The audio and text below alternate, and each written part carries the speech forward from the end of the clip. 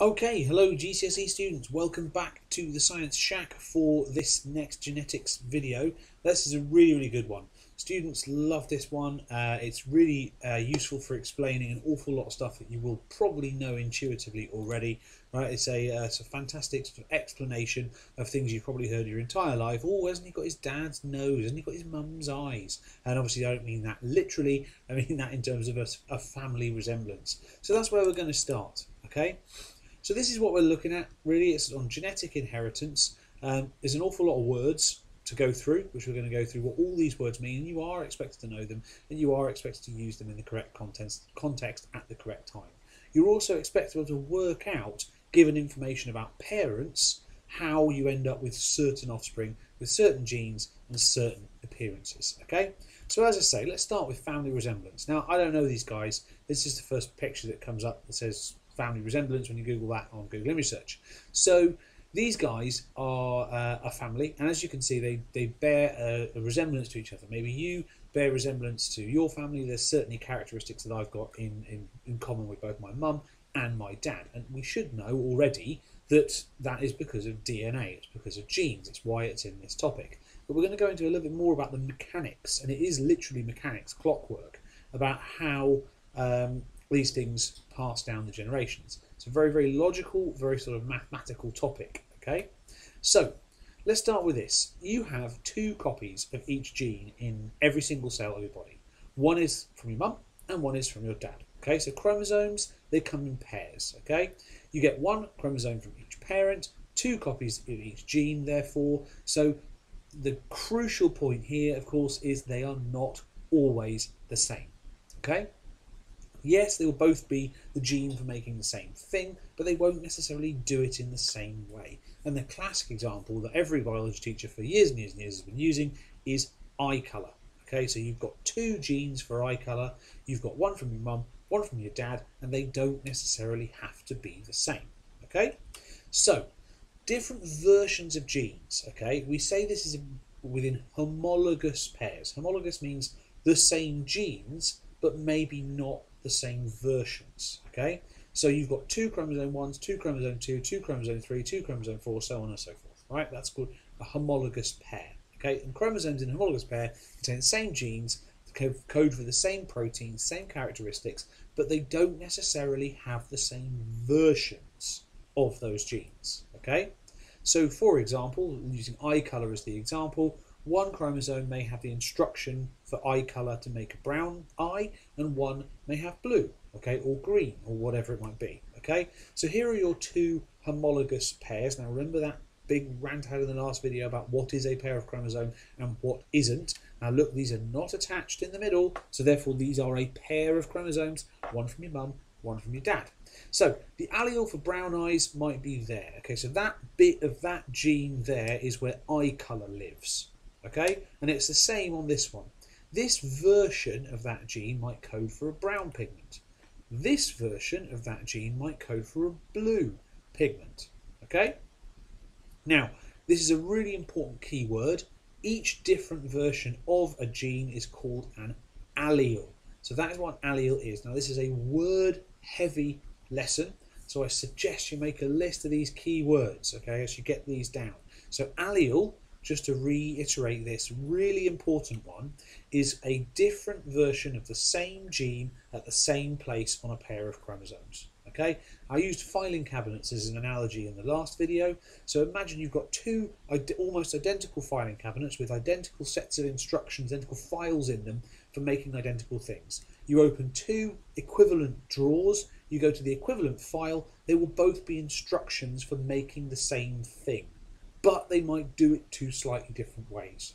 So it's the same set of instructions, but two different versions. So making a cake is the classic example. Recipes, making a cake. So you might have two cake recipes, one for chocolate, one for vanilla. Okay, right, so that's very important. You can pause the video and get that down, but we're going to move straight on. More words, phenotype and genotype. Now these are important words to know because one is what you look like and one is what's actually inside your cells.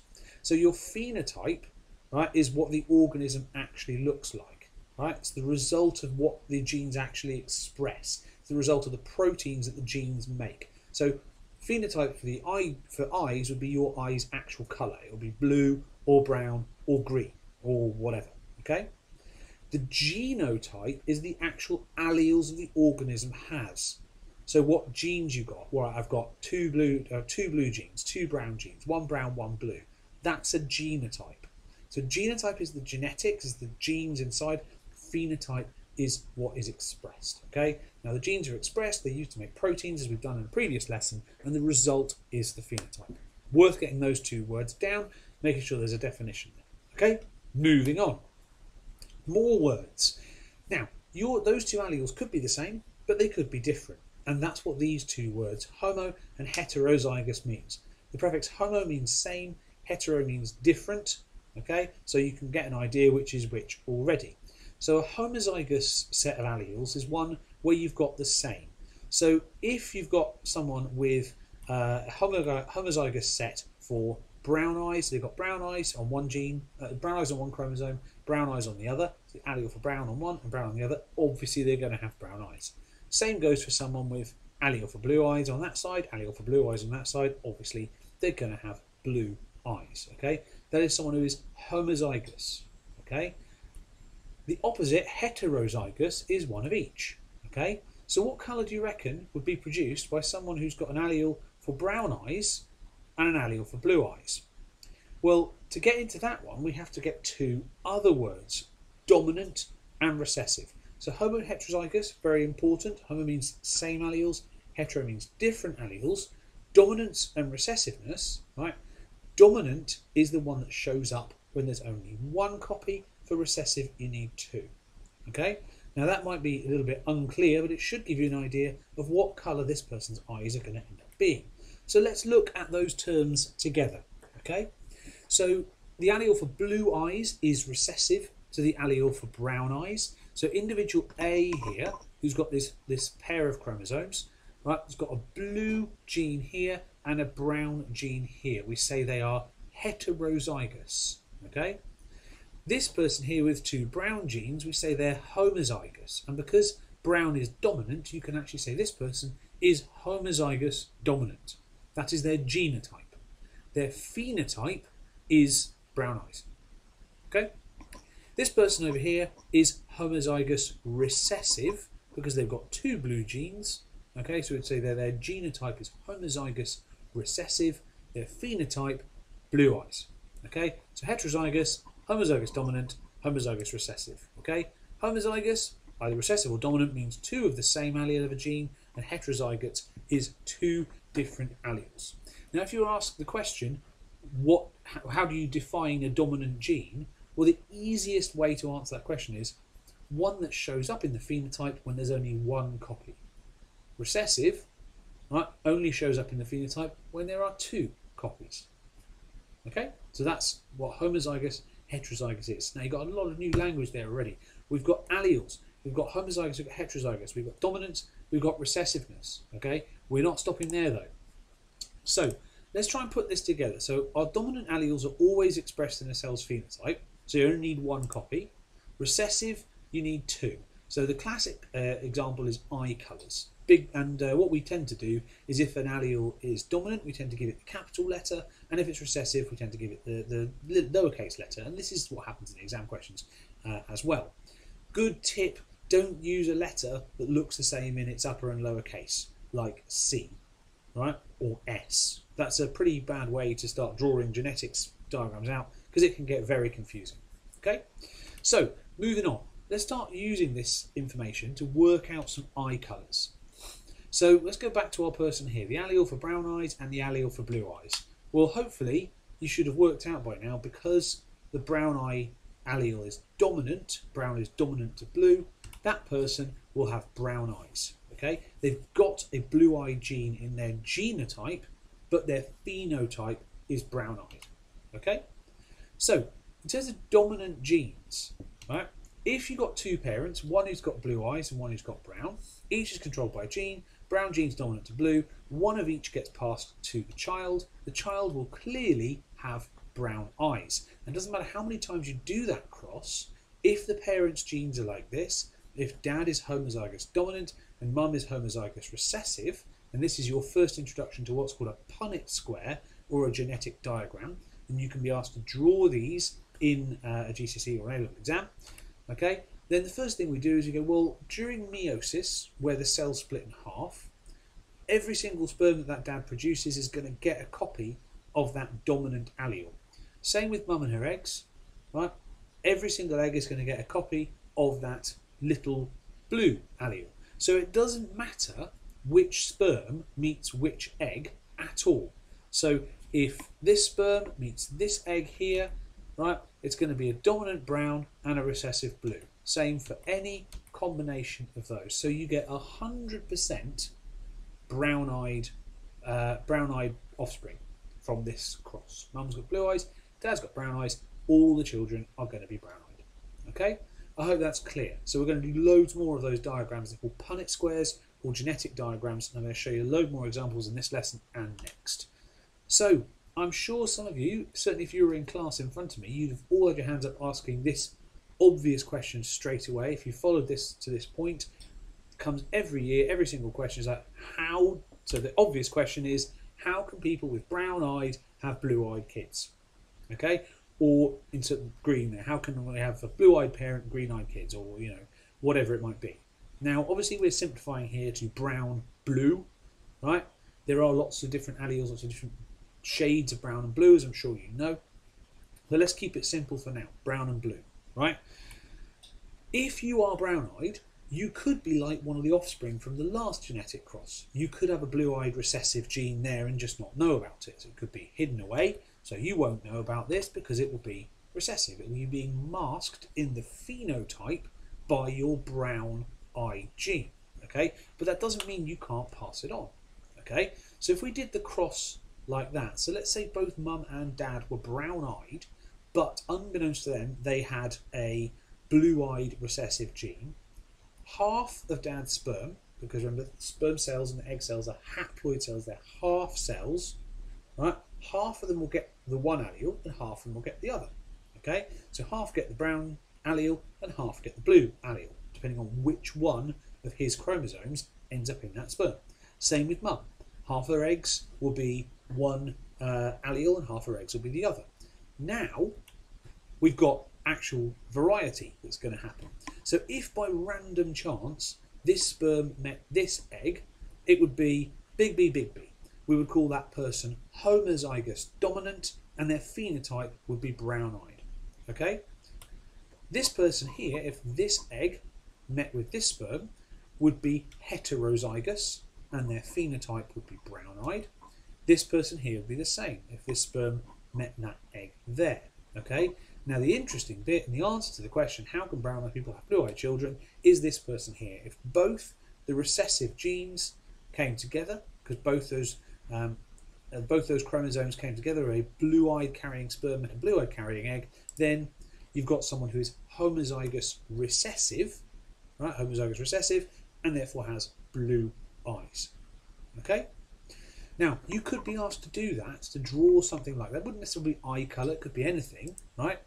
And the marks on a GCSE paper, A-level can be a little bit more demanding, but GCSE, the marks are like this. You get a mark for picking out of the question what the parental genotypes are and writing those correctly. Mark for the gametes, mark for filling in the table, and a mark to answer the question. Now, that's if it's a 4-mark question. Often these are 3 marks, and the mark that's missing then is the gametes. So working out the parental gametes, filling in the table, and then I cannot stress this one enough. The question might ask you to say how a blue-eyed child comes about, and that's what this is. So many times I see students filling in the table, doing all the hard work, and then going, done, and not actually answering the question. The question might go, what is the probability of getting a blue-eyed child? Now, in that instance, you can see the probability is 1 in 4, or 25%. Okay? So, answer the question.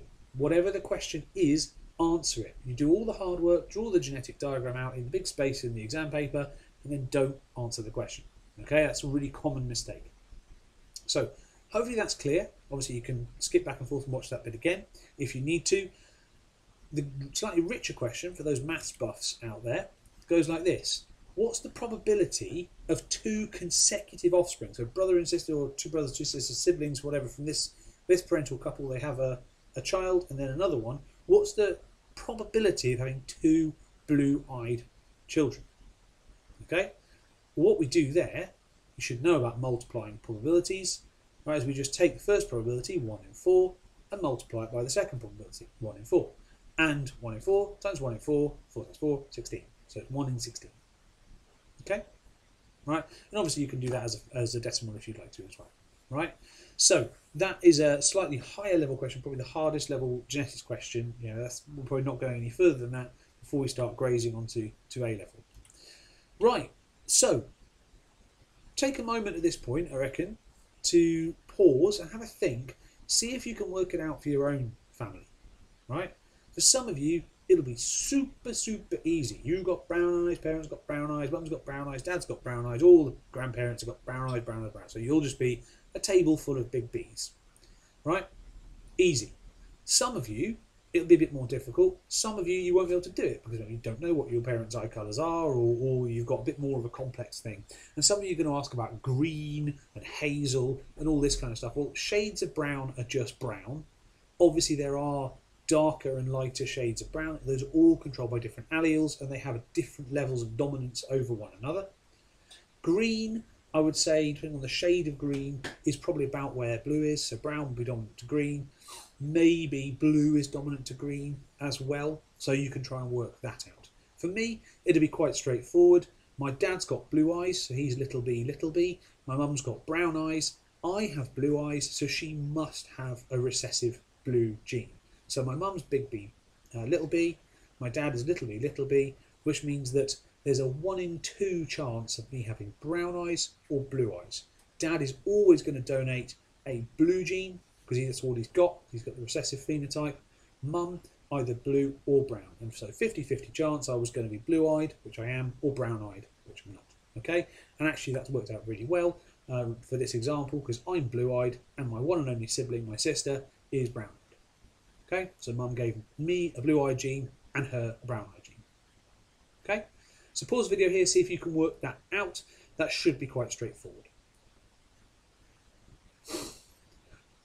Okay, hopefully you've managed to do that. So let's look at a little bit of history. The guy who managed to find this out, we'll come back to this guy a bit more at another time, is a guy called Gregor Mendel. Okay, and he was an Austrian monk, lived sort of overlapping with, but just before Charles Darwin, and we get more into the history of these guys as we go through the spec. An incredible time of discovery then. He did his experiments on peas in the mid-1800s. An Austrian monk, probably didn't have an awful lot else to do apart from breed pea plants. So he was the first person to spot that if you took certain characteristics in peas and crossed them together, you either got one or the other. Now, he clearly didn't know anything about DNA or genes. He didn't know what you know about how genes work and producing proteins and all that kind of stuff. But he noticed this idea that if you took a tall pea plant and a dwarf pea plant, a lot of the time if you crossed them, you didn't get something that was in between. You either got tall or you got short. And the same with smooth and wrinkly peas, okay, the texture and the colour of the peas, okay? And he noticed that this was happening in a very, very regular, right, pattern, this sort of 3-to-1, tall to short kind of arrangement. Here's a diagram, show a little bit about what he did. Now I've broken the convention a little bit by using S and W, right, for smooth and wrinkly. We shouldn't really do that, but as smooth is an S, a capital S and a small s might not have been great. So he took 2 parents, and he was doing this experiment, taking the pollen, smearing it on the flower, the breeding specific peas together, right? And he found that the offspring always came out in this ratio, 3-to-1, 3-to-1, 3-to-1. Now his results he published were a little bit too perfect, leading to speculation that he faked them a bit and massaged them a bit. But when his experiments were repeated, shown to be right. Okay, so big S, little w, big S, little w, and little w in that 3-to-1 ratio, the phenotypes 3 tall and 1 short. Okay, so he was the first person to spot this. Now we still do this kind of cross-breeding experiment, breeding different organisms together, like to try and learn things about genetics. We don't use peas anymore, mainly because it's not really applicable to us. In a medical context, plants are quite different. So what we need is something like an animal that breeds really, really quickly, and nobody really cares if you do unspeakably cruel things to. So Q flies. Okay, so you can do that, you can draw that table, right? But Q, flies. Okay, Drosophila melanogaster, the little annoying flies that buzz around your fruit bowl in the summer, right, when your fruit's been decaying in the bowl for too long. These are called fruit flies, Drosophila melanogaster, and they're one of the most highly studied organisms on the planet. They breed really easily, and they're animals, of course, so they've got a similar genome to us. Not that similar, because they're insects, obviously, but you know, it's much easier to do this than it would be with humans or with chimps or whatever it is. Okay, and we've done some weird stuff like create crossbreeds with 4 sets of wings. So instead of having head, thorax, abdomen, they've got head, thorax, thorax, abdomen. So we've got duplications of the genes that control body organisation there. First, another 4-winger. Extra eyes instead of antenna. So they should have antenna here, but look, that's another eye. We've got 1 eye, so that face hasn't formed fully there. We've got no mouth parts down there, so that one will have starved to death pretty quickly after hatching. No wings at all sorts of freaky stuff. Now here are some other examples of the kind of question you might be able to get, which if you've cottoned onto this kind of way of thinking really well, then maybe you can already have a go at. Okay, so tables as follows. Draw the table for each of the following examples. Work out what the kids will be like, who will carry the gene, and who will not know it. So who will carry a gene, who won't know it. So we've got, that example is my family example. Maybe you've already drawn one if your family is exactly the same as mine. Now, we're going to come on to what these diseases are more in the next lesson. But let's say mum has sickle cell anemia and dad doesn't. So we've got homozygous recessive and homozygous dominant using S's. And one of the kids has kids with someone with the same gene. So that's a 2-generation one. So you've got little s, bit less, big S, big S. Again, sorry to use the S. Cross those together. You've got what's the answer to number 2. Cross them with someone else with the same genes, and what you get. That's basically working through what we've talked about all the way from beginning to end. And then number 4, dad is colourblind. Another one that's a genetic disorder. Little c, mum has colourblindness in the family. Big C, little c. Now, colourblindness isn't as straightforward as that, but that's a good example for working with as well. Apart from I've picked probably apart from the B's, the worst letters to use for those ones. Big S and little s are not exactly great. Okay? So those are some examples. Pause the video now, have a go at those, see if you can work those out. You should get into the habit of drawing a few genetic diagrams. Okay, so moving on then to our last example for today. So here are the chromosomes for an entire human. Now obviously these are taken during mitosis. We know that because look, the chromosomes have doubled up. Remember the rant from last lesson? That is not a pair of chromosomes. That's one chromosome, that's one chromosome, that's one chromosome, that's one. This is a pair of chromosomes. This is what's called a human carrier type. And it's basically university level cutting and sticking. You smush a cell, take a photo of the chromosomes, and then cut them out and order them up. I actually have fridge magnets of these, and occasionally just challenge myself to do human carrier typing for a bit of a laugh. Right, from this you should be able to tell something about this person, which is very important and is on your syllabus. Pair 23 are what we call the sex chromosomes. They define your biological sex, okay, your chromosomal sex. You've got big X and little y there. XY, you can see how much smaller the Y is than the X. That makes that person a male, as you will know. Okay, if this was female, XX. Okay, you've got 2 X's and no little Y. Right. So, in terms of sex determination, hopefully you can now pause the video again and try and work out the answer to this question. You're doing a table, right? What's mum gonna have to have as far as chromosomes go? X's or Y's or a mixture? What's dad going to have? And again, remember, we have just looked at that. Okay? Work it out by doing the table. Why are half of us male and half of us female when 3/4 of the sex chromosomes are X and only 1/4 is Y? Okay? Pause the video there and have a go. Okay, good. So, what you should have worked out initially, remember what the markings for. First mark is to work out what the parental genotypes are. So mum is XX, dad's XY. This time obviously we're using whole chromosomes rather than individual genes, but it doesn't matter, the mechanics work the same way. Dad has half Y sperm and half X sperm, and mum, right, just produces X eggs. Okay, we then do the table. If this sperm meets that egg, then you've got a girl. If this sperm meets if this sperm meets that egg, then you've got a boy. This sperm meets this egg, then you've got a girl. This sperm meets this egg, then you've got a boy. Okay, as you can see, you've got 50-50 there, boys and girls, from doing the genetic cross. Okay, it also shows you which parent defines the gender of the child, and it is actually the father that defines the gender. If the father donates a Y chromosome or a Y chromosome there, then it's going to be a boy. If the father donates an X chromosome, it's going to be a girl, because the mum only has X chromosomes to donate. Okay, so all that Henry VIII stuff, complete nonsense. Okay, it was obviously Henry's fault that he wasn't having sons when he wanted to, which obviously a lovely history-biology crossover. So, hopefully that explains a little bit of that. Interestingly, in birds, it's the other way round. Right? In birds, the females are XY and the males are XX. Weird quirk of evolution this, but this applies to all mammals.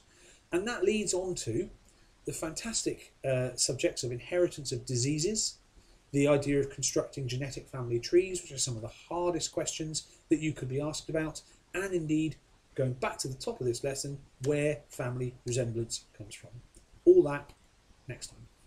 Thanks very much.